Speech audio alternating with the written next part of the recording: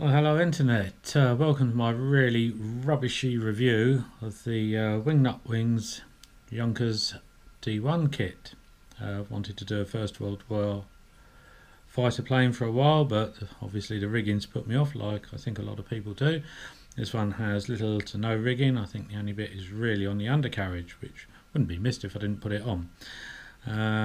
Anyway, I sort of was a little bit inspired by Dave's model review, but so I thought I'd have a little go. I'm going to be saying a lot, I expect, so hope you'll bear with me. Anyway, let's open the box up. Yes, it is a terrible setup. I'm using a GoPro to record this on a crappy little tripod, which is resting on a old sweet tin to give me a bit of height. So I'm sure at some point I will do something a little bit better, but anyway, let's get the lid off the box after you've had a little look at the artwork. So here we go. Okay, inside, let's just move the box out of the way for the moment so you can all see the instructions on this one, which Dave has already said are absolutely fantastic. History about the plane: I believe it was the first all-metal monoplane in the world, if not the first metal plane, and with the characteristics of the corrugated skin panels that were part of Yonkers, as seen on the JU-52. Again, you've got your paint call-outs down here in Tamiya, Umbro and FS. All the FSs are listed, obviously. Layout of the sprues, only 4, small photo etch and a good sheet of decals. So running through, what a far cry from Airfix kits that I built when I was a lad. Fantastically, in fact, to the point of being so detailed, they're a little bit cluttered in places, I find. I mean, if you look over on here, you've got controls for the throttle, engine rod, trigger cables, and the what's that? So I've got my glasses on and I really need varifocals, rudder and altimeter cables. But what I find is, whereas you can see where they're going, where do they go at this end? Are the trigger controls attached to the joystick? I'm not quite sure. Engine control rod for the spark, advance and retired is quite obvious, as are the rudder cables, but the others, not all that sure. Prototype photos of one being built, a bit blurry, but given the age of the pictures, that's not surprising really. Some wonderful pictures of one of the engines. There's two different versions of engines you can build. 180 horsepower one and a 200 horsepower one. This one, I believe, looking at it, is prior to restoration, but still some really good pictures for people super detailing things. Really good. Then you go over the page and I think you've got some pictures of the 200 horsepower that has been restored.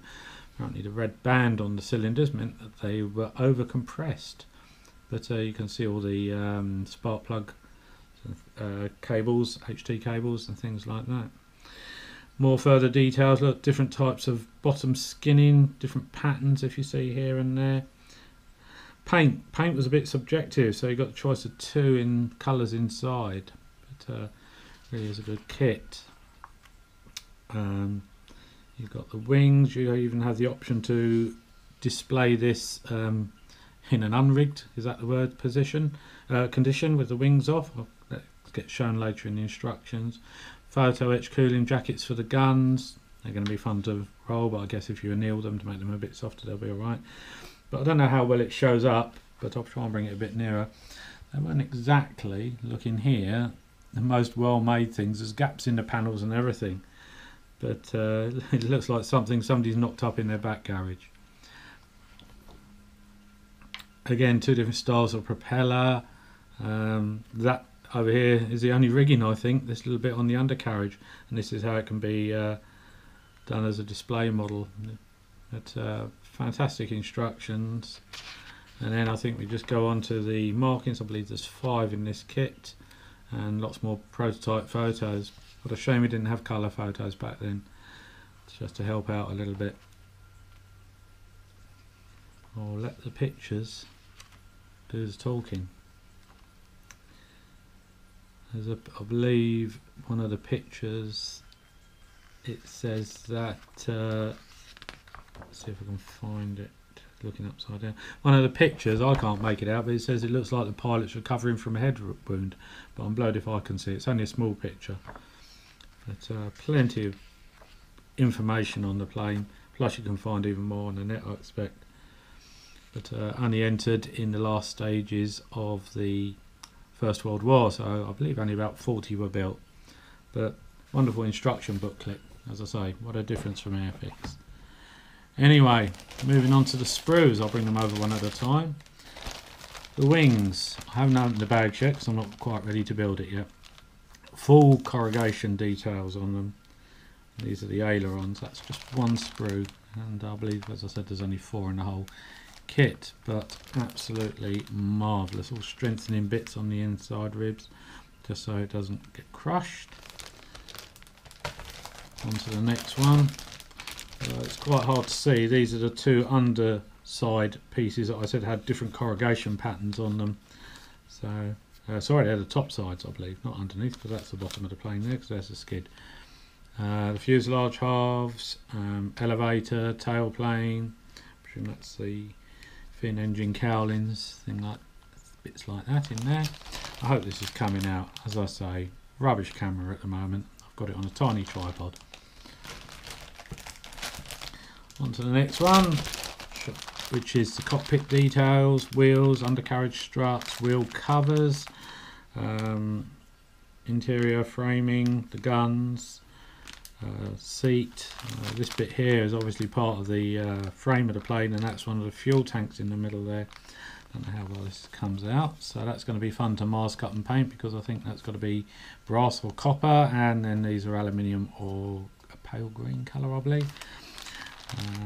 Yep, seat, rear of the seat, part of the control column. You've got the ammunition chutes and fuel tanks to be put together, exhausts. Yeah, very, very nicely molded. Show you the other side. I hope this is coming out well. I promise I'll get better at these. This one's got the engine and the 2 styles of propeller on it. So that's something else to learn to do, is how to paint wooden propellers. I've seen a good guide where a guy used his watercolour pencils on YouTube, and it looked quite effective. In fact, actually, there's 4 types of propeller, I've just realised. So, but I believe it only mentioned 2. I only just noticed that. So, yep, all the cylinders. You've got places, presumably there's little marks there for where the spark plug leads could go. So you could go to town on this with a bit of detailing, but I think I'm just going to do basic out of the box build. But my eyesight, it's not really up to this sort of thing these days. And lastly, you got the decals, which I believe, yep, are printed by Cartograph, and I'm obviously not going to take those out. And on the back of that, you've got the little photo etched sheet. So anyway, it looks an excellent kit. Are they worth the money? I think I paid about £60 for this one, and that's one of the cheaper ones in the range. For 4 sprues, okay, they're quite large sprues. Is it really worth the money? Well, it's a very, what's the word, high fidelity kit, I would say. Good details, things like that. Excuse me while I'm putting them away. Is it worth the money? I don't know. I really don't know. It's a lot of money for what you get, but the detail is fantastic, so I guess only time will tell. Anyway guys, thanks very much for watching my short video. Don't expect a lot from them. I may try and video some of the build, or I may just put some stills up somewhere when I can. Remember the days when I used to have quite an extensive website, but modelling website, but not anymore. Anyway guys, hope you enjoyed this short review. Catch you some other time. Bye.